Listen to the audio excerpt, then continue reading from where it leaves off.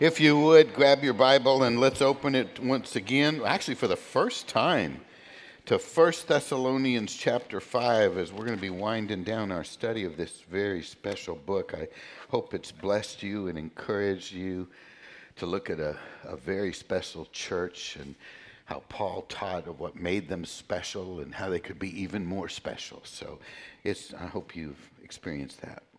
In my reading this week, I came across a guy who said this, quote, "Our world is a diverse mixture of ethnic groups, cultures, languages, religions, and political systems." Diverse. Diversity. I mean, look around the room. There's a lot of diversity.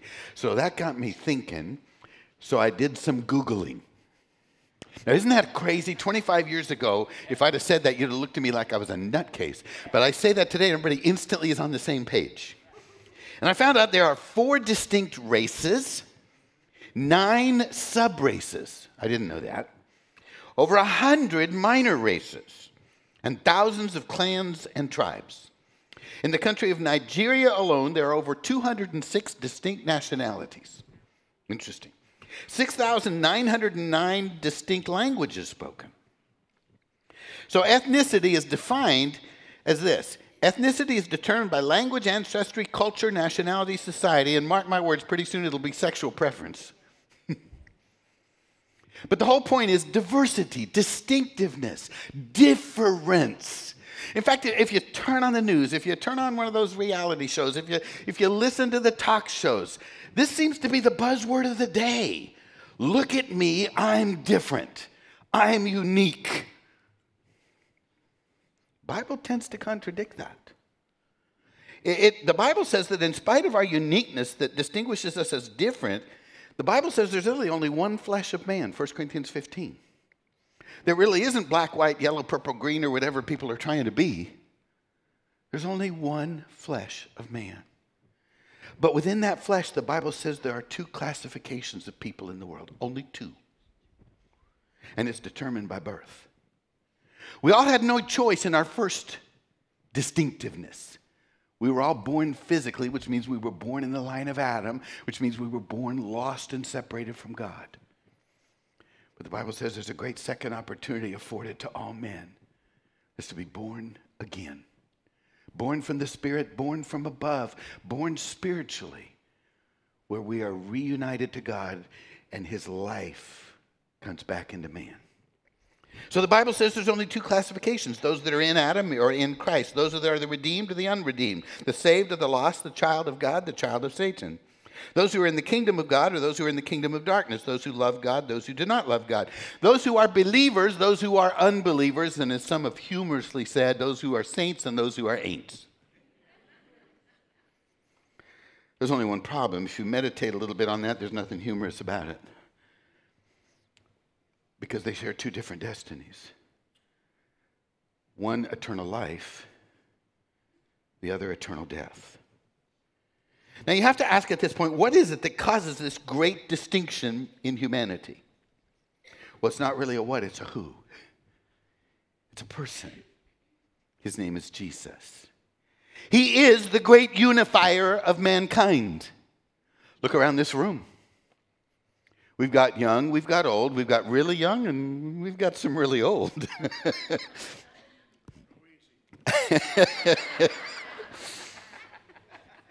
We've got rich and poor and everything in between.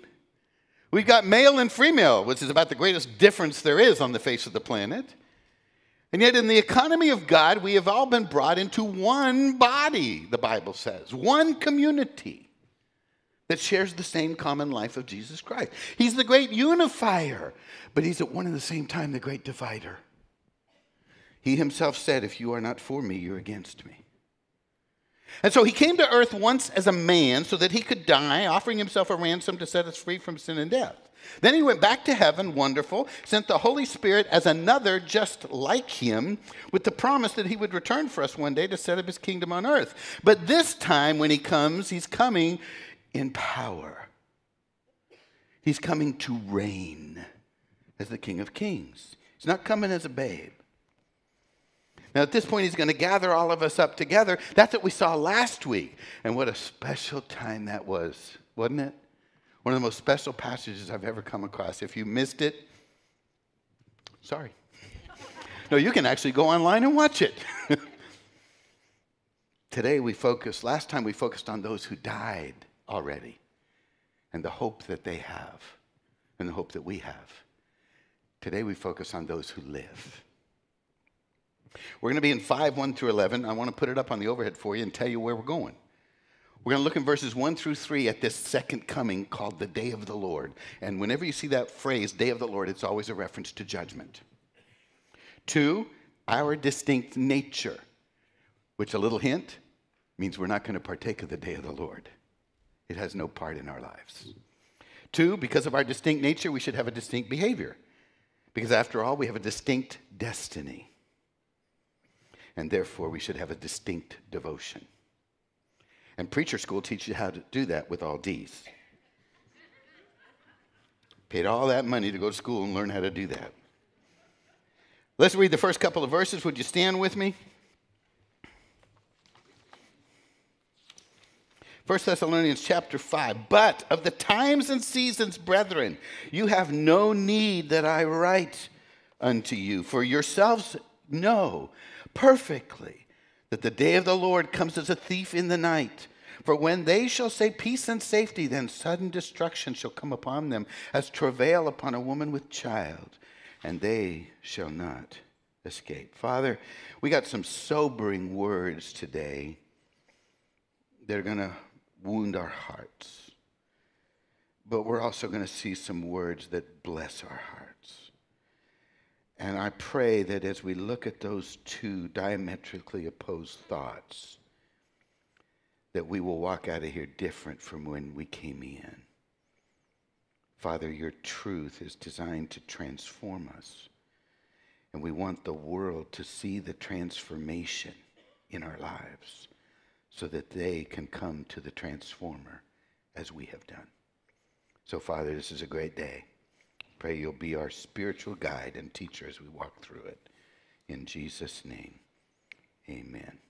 All right, notice we said the day of the Lord always referred to judgment, but look what Paul says.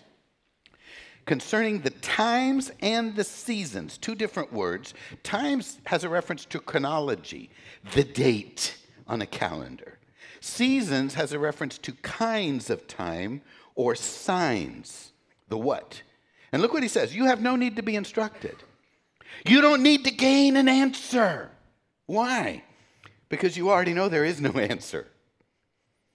Disciples in Matthew 24 and in Acts chapter 1, had asked Jesus, is this the time that you're going to set the kingdom? And what did Jesus say? It's not for you to know the times. It's not for you to know when I'm coming back. Look, every once in a while, we'll pick up a magazine or pick up a book where some guy claims a special revelation and he fixes a date when Jesus is going to come back. And most of them have had to throw away their books. It's not only wrong, it's actually foolish to try to set that date. Jesus has already told us no one's ever going to know. We need to focus on what we do know. We do know that he's coming back.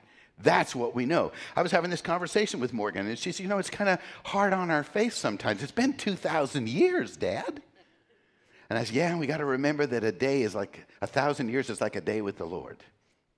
Right? It could be 2,000 more years. It could be 40,000 years. Who knows? What we do know is it's imminent. And when we say imminent, we mean nothing else has to happen, which means he could actually come back in the next minute, which would be wonderful. Right? To enter into glory. Look what he says, verse 2. He says it's going to come like a thief in the night. Think about that for a minute. The goal of any thief is to catch the homeowner by surprise. I don't know of a thief that announces his arrival. Can you imagine getting home to church today and finding a note on the front door from a thief saying, I'll be at your house next Saturday at 2 a.m. It would really help if you put out your valuables. That's a dumb thief, right? Because we could set up a police trap for him. Now, thieves come unexpectedly. That's the whole point. Jesus used the same metaphor in Matthew 24. He said if the householder had known in what watch the thief was going to come, the householder would have watched and not allowed his house to be broken into. Therefore, be ready for such an hour as you think not the Son of Man's going to come. He's going to come at any time, and he's going to catch a lot of people by surprise. He's especially going to catch the unbeliever by surprise. Because the unbeliever is going to be looking, look what the verse says, they're going to be saying, peace, safety, everything's great, got money in the bank, kids are doing great, the job is secure, almost got the house paid off, great. Jesus says, man, at that moment, destruction's coming. And look what he says. This is a very important couple of words. We'll deal with this a little later. It's coming upon them. Not upon their deeds, but upon them. Now, how does he describe this? He says, like the birth pangs of a woman.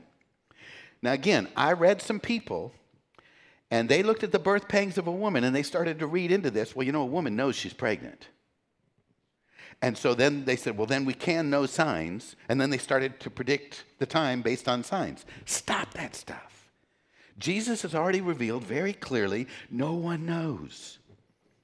The purpose of this metaphor is not to set a time. The purpose is to establish the inevitability of what's going to happen. The inevitability of what's going to happen is when the woman feels those birth pangs, that child is coming. Right? And I saw it 4 times. Right?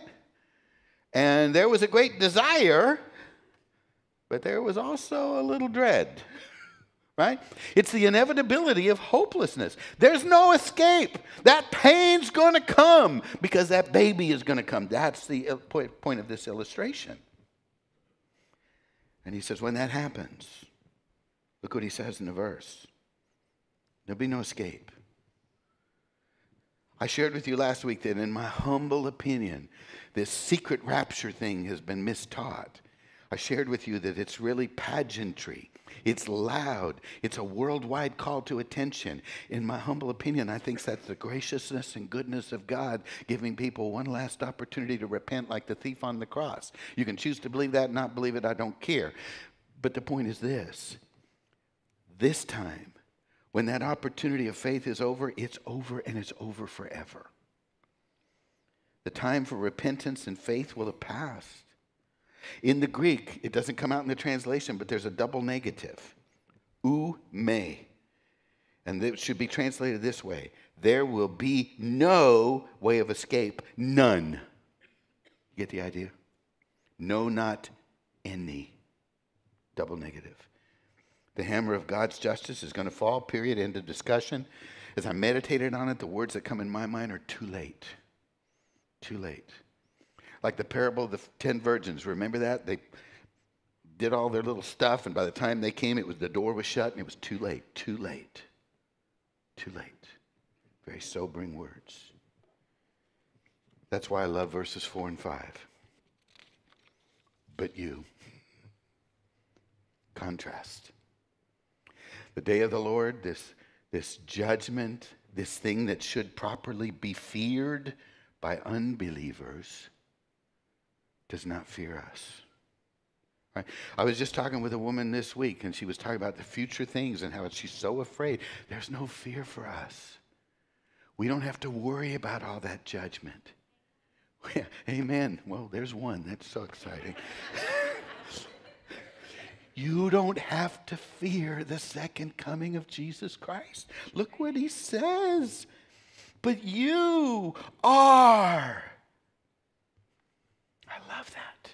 You are brethren. You're the family of God. You're not in the darkness. So that day's not over. Going to take you as a thief. Look at verse 5. You are. Those are the great verb. That's the eimi verb. That's the first verb that a Greek student ever learns. It's the state of being. It's the verb of nature. It's the verb of isness. It's the verb that's used of God. God is, eimi, is love. God is, isness, light, nature. That part of him that cannot be changed. We got to be technical students here. It doesn't say God has love or God has light. Because if he has it, he might not have it. He might decide to be a little dark someday and squash you like an ant. That's not true. He can't do that because he has to function by his nature. And his nature is love and light. The great, little delayed, but good. Tired. That's why we have a coffee bar. We are nature now, sons of light, sons of day. Of is what's called a genitive of source. Our source is now light. Our source is now day. Our source is now God. Because God is the light of the world, what did Jesus say? We're the light of the world because he lives in us. Wonderful. By the way, I'm going to be a little technical. Did you notice he didn't say child of light? Now, we're child of God. That's used elsewhere, isn't it, in the New Testament? But we're dealing with specific context. Context is battle. We don't want to be children when we're in a battle. What does he call us? Sons. Those who have full stature. Those who are mature. Those who are in full standing. Those who have the rights of sonship. What he's saying is this: there's nothing more that you need to do. There's nothing more that needs to be done to you. You stand right in the eyes of God. You may feel wrong. Stomp on those feelings and live according to truth. You're not wrong. You're right because God says so.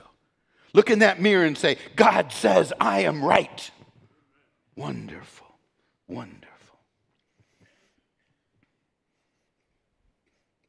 We need to understand this. You ever seen that silly thing that came out of the East, the yin-yang thing? Where there's a circle and there's a little symbol and half of it's black and half of it's white? That's a bunch of yin-yang. When it comes to you, it's all white, all pure, all righteousness. There is no darkness in your spirit and soul. Wonderful. That demands a response, by the way. Because we can never be of the night or the darkness again. I want to hammer this into your heart today. So would you please stand? When we're done, I'm going to read for you 3 verses. In fact, I'm going to speak over you 3 verses. Okay? One of them is this one. And I'm doing this because I want you to own this. I want this to be a once and forever day.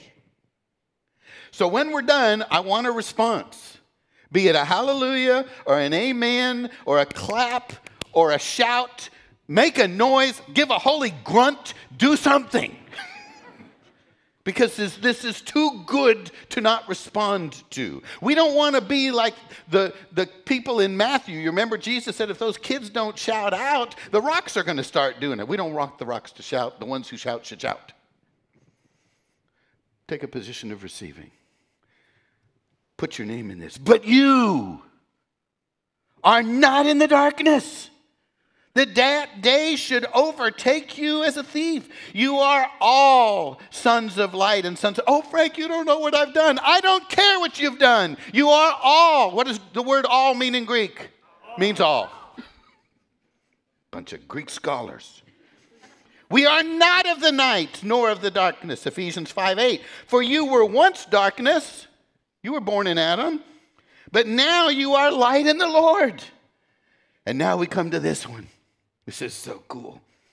Give thanks unto the Father, who has made us fit to be partakers of the inheritance of the saints in light, who has delivered us from the power of darkness and translated us into the kingdom of his own dear Son, in whom we have redemption. We've been redeemed through his blood, even the forgiveness, watch this, of all our sins. Of what? All right, let the people shout.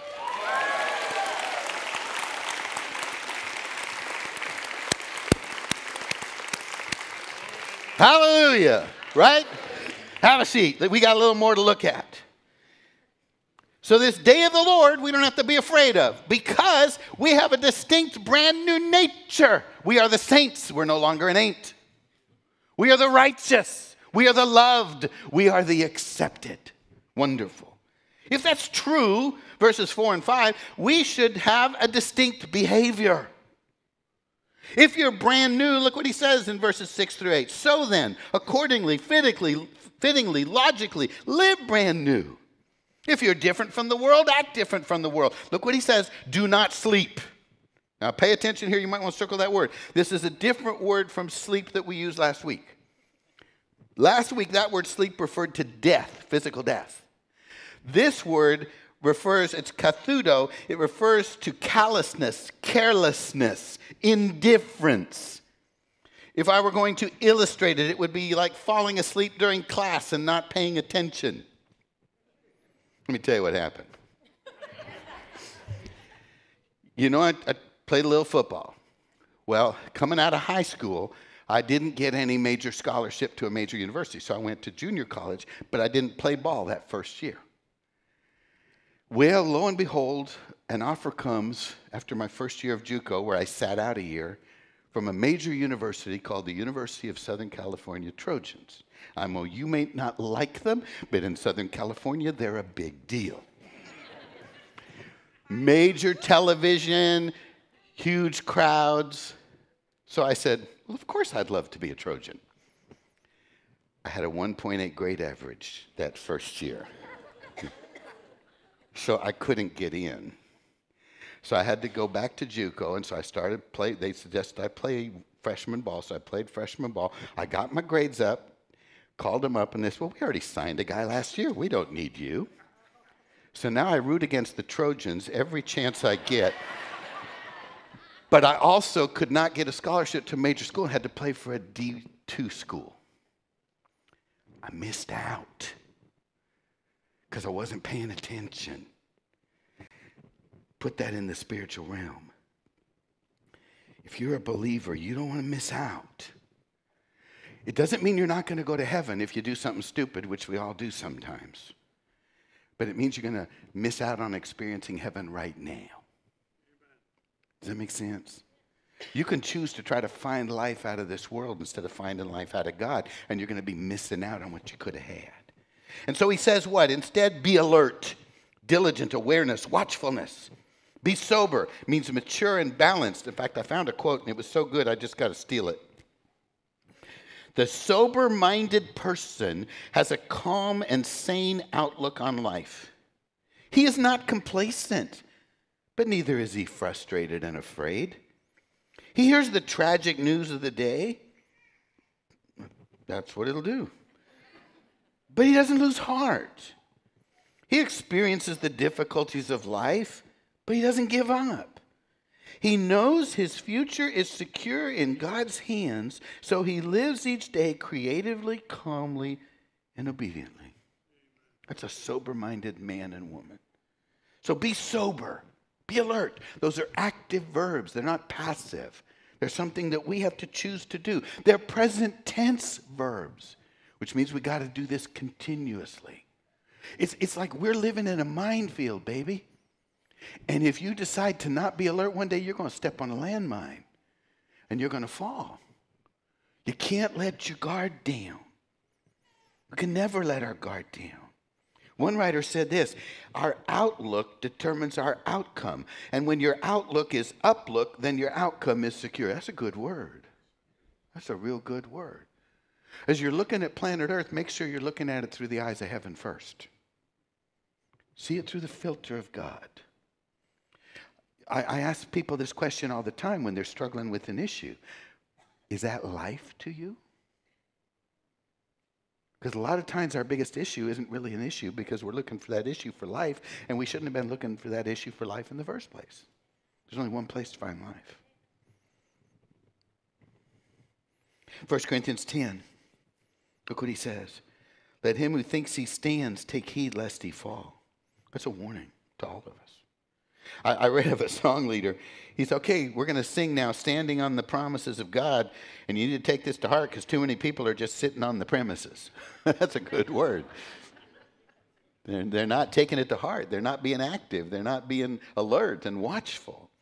In fact, look at the language of verse 8. Paul said, let us all. Did you notice that?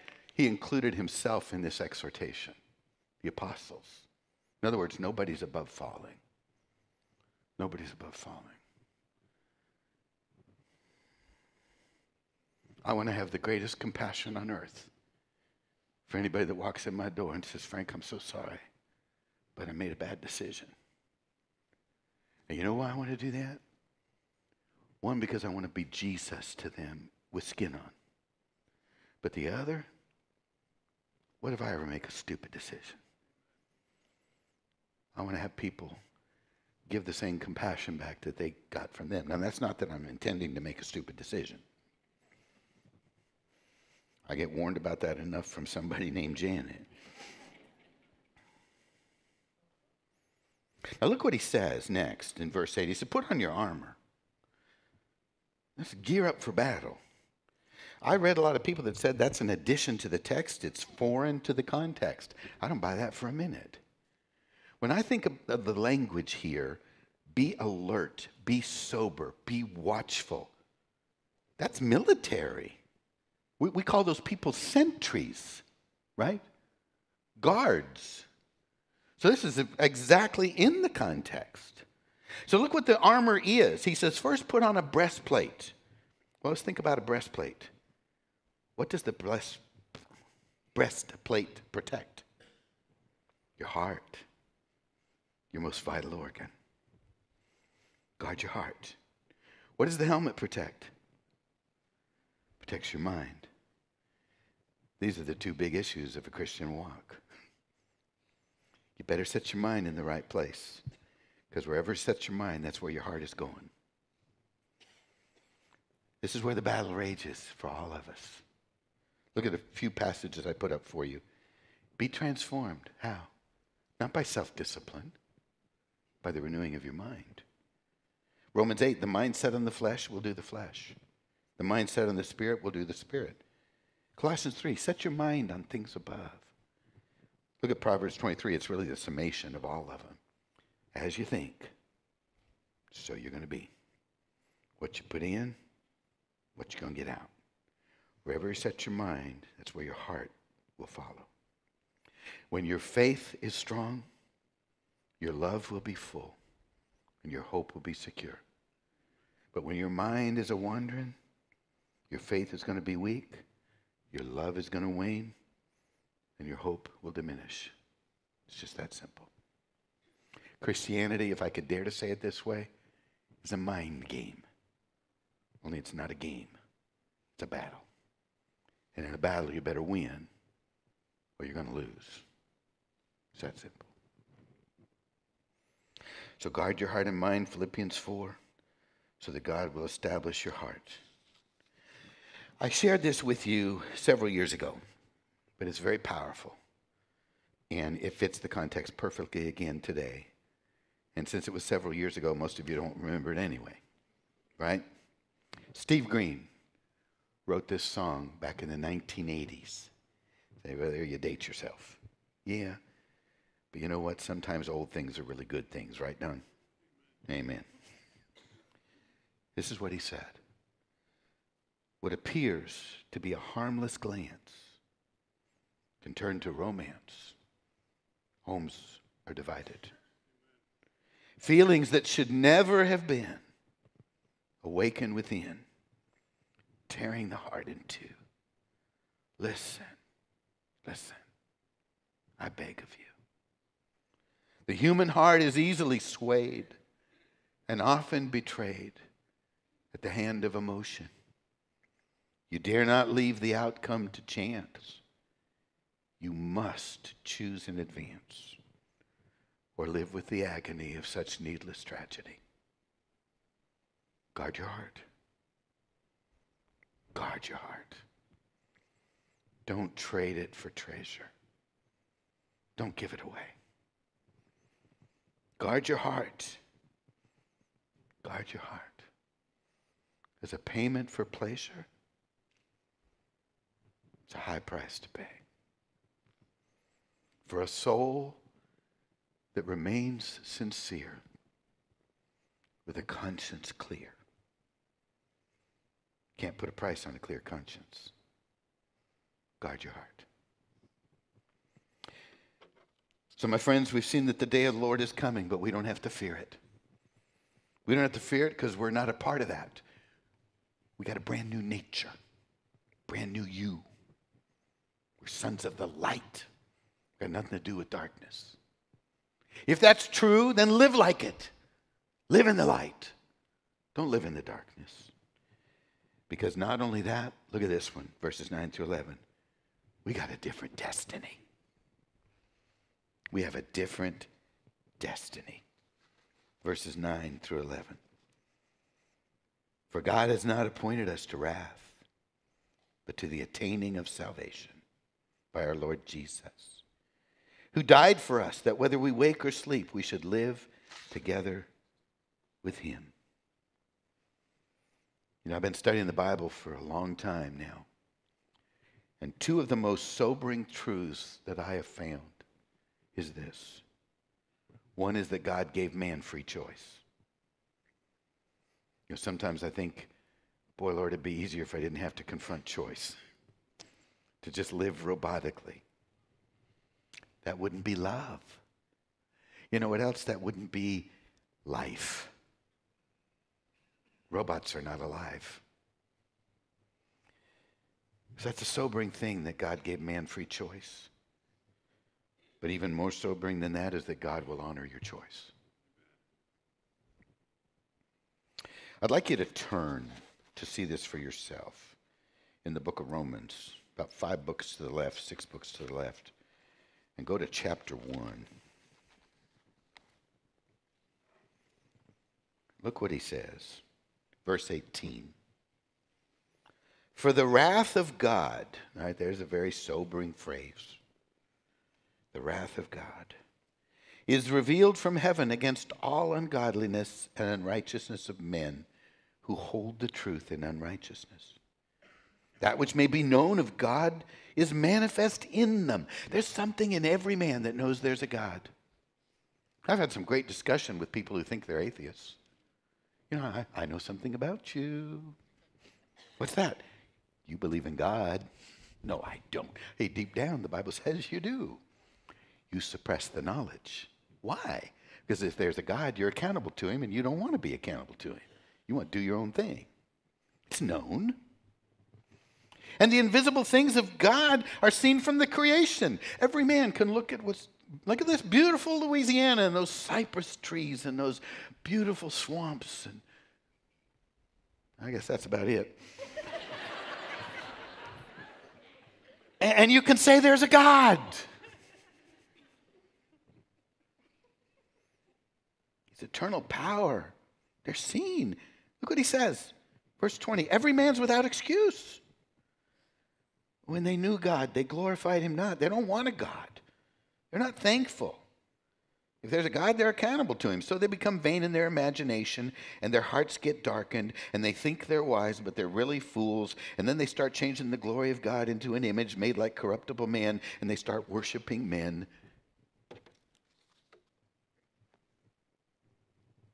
I get people in my office all the time. I have to tell them they're an idolater. I'm not. They're worshiping their spouse. They're worshiping their kids. They're worshiping themselves. They do it all the time. And so that brings wrath. So the point is, when men choose against God, when men choose death and reject life, God will honor that choice. And he says wrath is going to come upon them. But we need to define wrath, because God's gotten a bad rap. Think of him as up there with a big old hammer knocking the snot out of people. It's not it. Wrath is not rage. I don't believe wrath is even anger. Wrath, I would define it as this: God's settled determination against all that is not of him, against all that is not good and right, against all that is evil. You know what? We want him to have wrath. Because contained in wrath is holiness, and contained in wrath is justice. And God is not God if he is not just. But it's not this out-of-control rage. It's simply this: you made a choice to stay in death and try to find life in death. I will honor that choice. You can have what you wanted. That's all it is. So when men choose to step into sinfulness and wrong and error and against God, they're just choosing to step in to what God has already determined he's against. That's why Jesus said, if you're not for me, you're against me. It's a very sad thing, isn't it? There's a lot of people today trying to do away with wrath in the Christian community. That's not teaching the whole counsel of God like Paul said to. I don't like it. In my heart, I'm a universalist. I want everybody to be saved. But God is never going to violate the human will.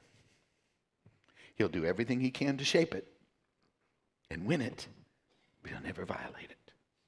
He's too much of a gentleman. But let's not end there. Let's end where Paul ends, on the glory. Isn't that much better? Look at verse 9. We're not destined for wrath. We chose God's predestined way. God's appointed way for man to find life is a person named Jesus, and we chose Jesus. And this is so cool because God's way is the easy way. It's not hard. I hate religion. Religion muddies the waters and makes it difficult.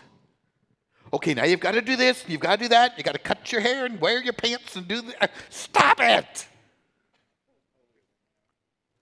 Stop it. God made it easy. He said in John 12, when the Son of Man has been lifted up, I'm going to draw all men to myself. And the context there is about the serpent in the wilderness. Tell me about the serpent in the wilderness story in Numbers. They're wandering in the wilderness. What are we doing? We're wandering in the wilderness. And along the way, there were fiery serpents that bit people and they died. And along the way, there's a fiery serpent out there and he bites us and people die. See what Jesus is doing? He's taking the Old Testament and pointing to a greater reality. So the people cried out to Moses. Moses cried out to God. God said, hey, let me make it easy. Build yourself a little brass serpent, put it up on a stick. Anybody get bit by the serpent? All you got to do is look. He didn't say you got to crawl on your knees for 1,000 steps to a temple.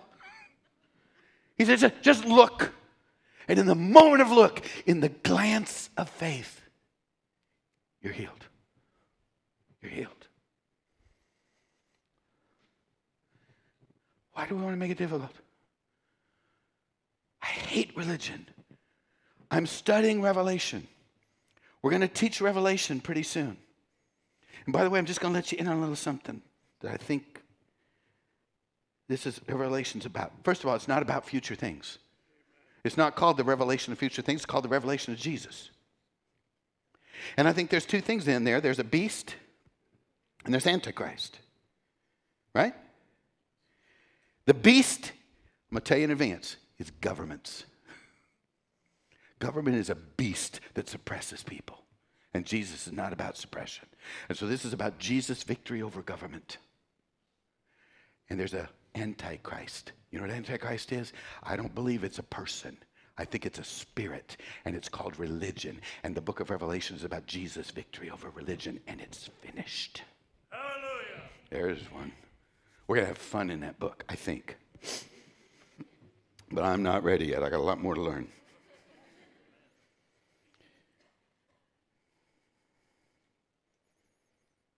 Glance at me. Have you been bit by the serpent? Just glance at Jesus. And in your glance, there's redemption, healing, restoration, forgiveness. You know who did the glance of faith? This is ironic. The thief on the cross. Isn't that weird? In this context, there's a negative thief, but there's a good thief. The good thief gave the glance, found life. And so hear the heart of God today. Please hear the heart of God. It's from Ezekiel 18. God says to all those who've been bit by the serpent, why will you die? Why would you do that? Did you hear that? God does not send anybody to hell. He honors the choice of men to send themselves to hell. God says, why will you die instead of choosing life? See, he's drawing all men. Men are rejecting the drawing. Why would you do that?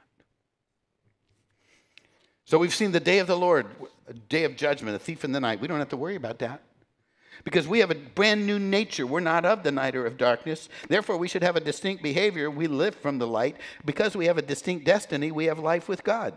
By the way, did you notice that sort of formed a sandwich? There's behavior, but on either side is what? A new nature and a new destiny. So live a new life. And he wraps it up by saying, and have a distinct devotion. You see, here's a very important point that I want you to walk out with today. When God gives us knowledge of the future, it's not so we can know the future. Fred, when you go to work tomorrow morning, it's not for you to stand at the watering cooler and say, did you know there's a day coming that's going to be judgment? I'm in the know. It's not what it's for. It's not what it's for.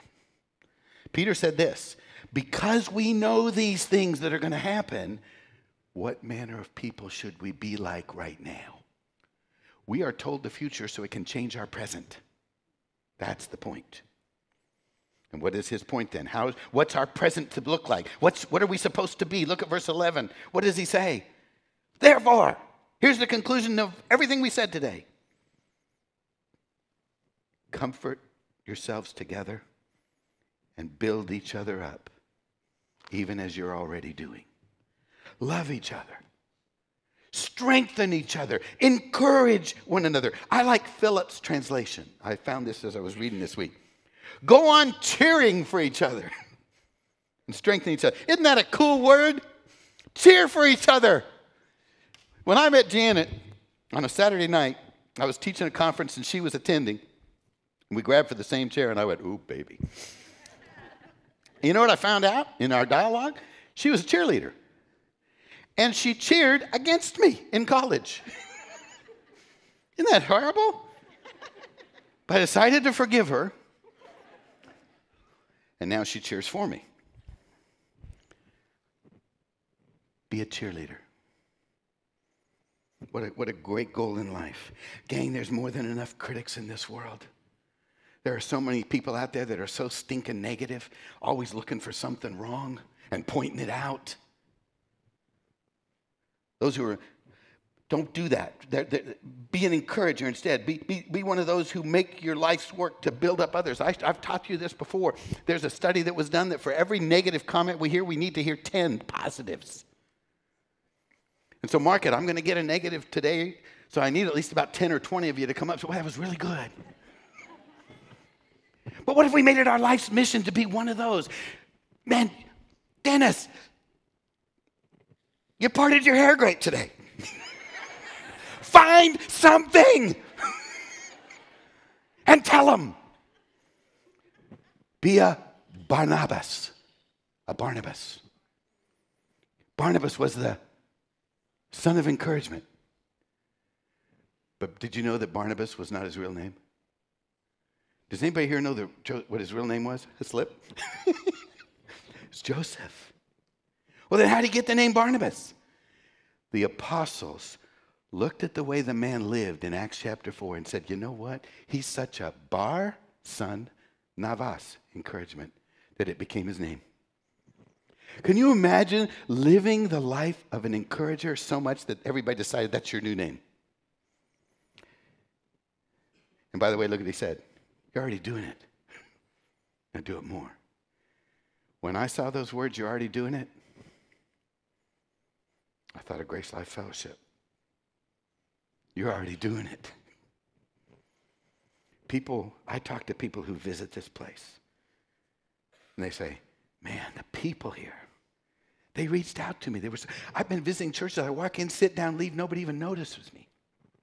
I had one person tell me they couldn't get out of here one day. Everybody was all over them. You're already doing it. Now do it more. Here's the words we walk out with. Look for what's right in someone and praise them for it. Boy, if we just put that into practice, we're going to turn the world upside down where we are in this city. So be it in Jesus' name. Go.